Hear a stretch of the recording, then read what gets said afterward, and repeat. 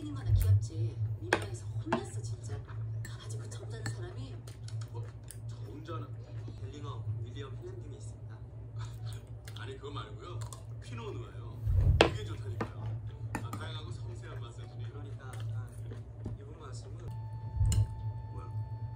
사이즈 직접. 정말 죄송합니다. 원순이 와서 지나 나오셨네. 챙기셨대. 정말 좋네요.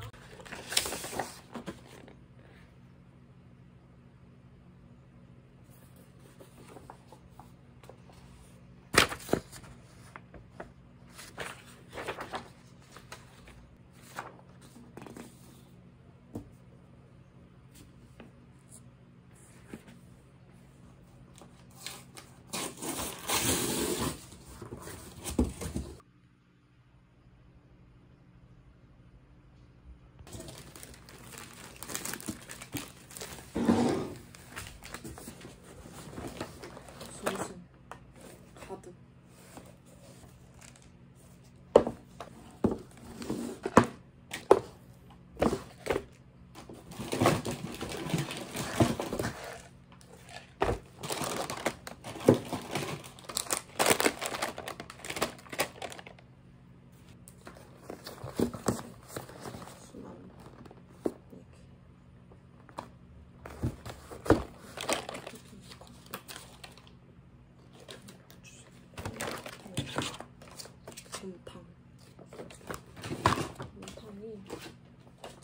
곰탕 4개,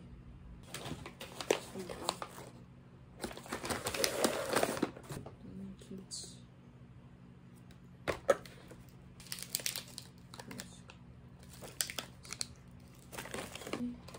참깨, 5개,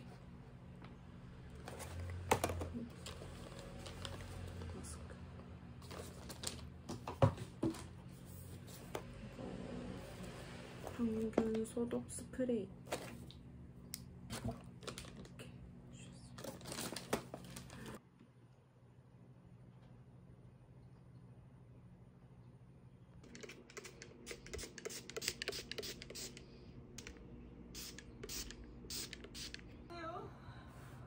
너무 보고 싶었는데.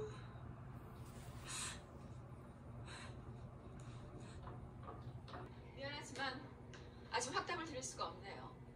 민서 씨 스케줄 좀 확인을 해봐야 되고 우리 샵은 아무 손님이나 받지 않거든요. 사장님 아직도 화가 안 풀리셨어요?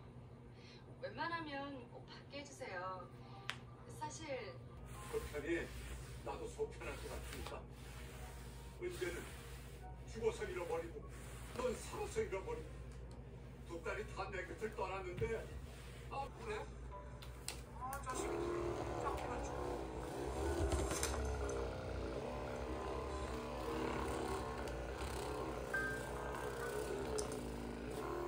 사실 뭐예요? 누가 찍었어?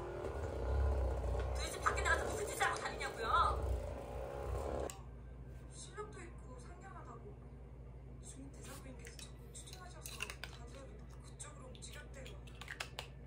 뭐야? 그런 애승이한테 손님이 몰렸다고? 매니저도 없는 샵에 손님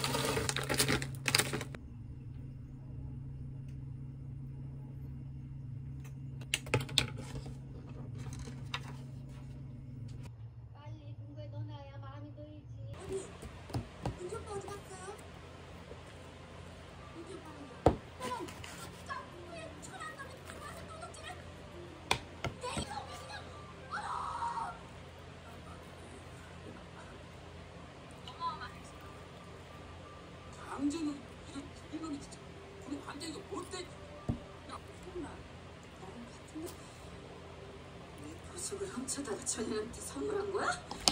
그래? 도둑놈의 새끼! 몸뚱이 말짓대 살찌셔서 도둑질을 이렇게까지 된 거냐? 그래, 이렇게 막자까지 쫓아낸다면 어쩌겠니?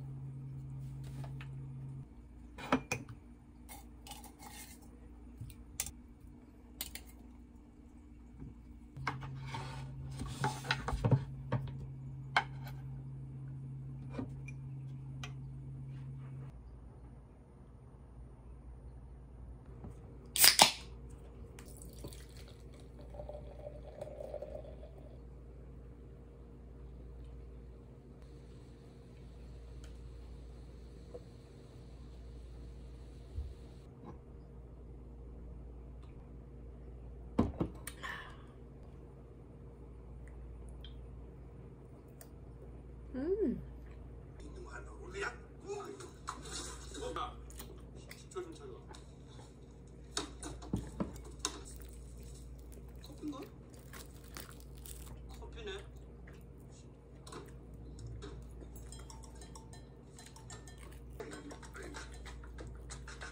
진짜 프랑스에 이게 제정신 같은데? 아빠! 아니 그게 뭐야? 그런 먹기가 원래 1년 중에 한 번씩 있잖아. 아, 그러고 보니까 작년 생각나네. 뭐? 그때 나... 아, 이걸 왜 다 끼워놔? 여기 지난 연구가 얼마나 많았는데.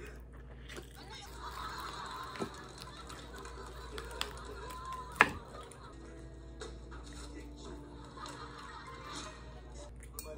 이게 45,000원이야. 제가 낼게. 왜 또...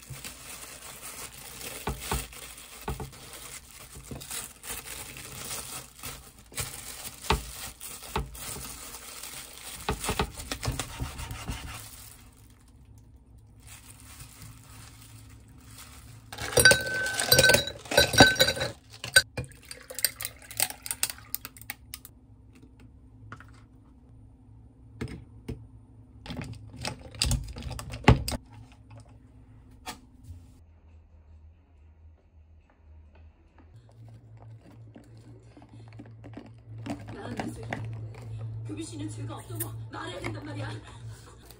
아무리 죄가 없다고 얘기해도 내 마음이 편할 것 같아. 그래,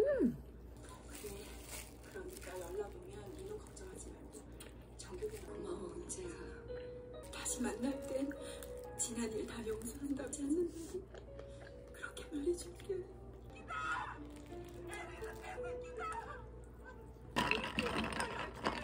이모 선물로 조개 주워서 너무 좋아하셨죠. 우리 사랑. 라는 걸 나 죽어도 못 봐. 여보.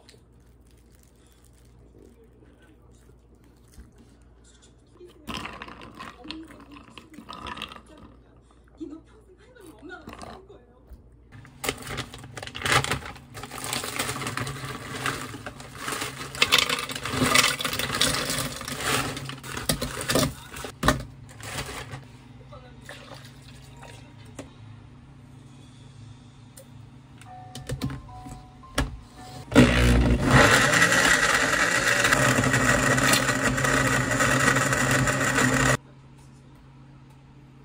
네가 한 짓을 다 나한테 덮어씌운 모양이지. 수빈 아가씨 일도 땅 문서도 없어진 습관도 다 내가 무슨 무슨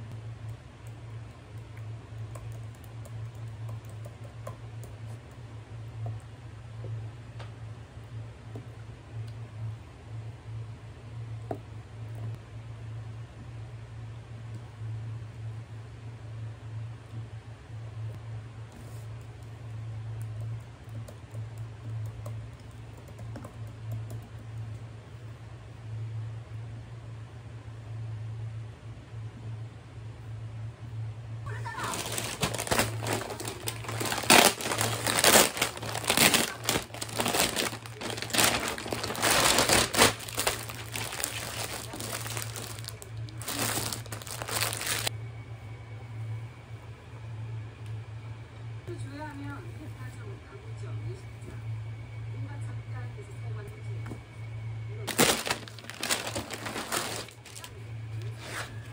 거짓말 하기나 싶은 거 땅 영혼 덮인 줄 아니야.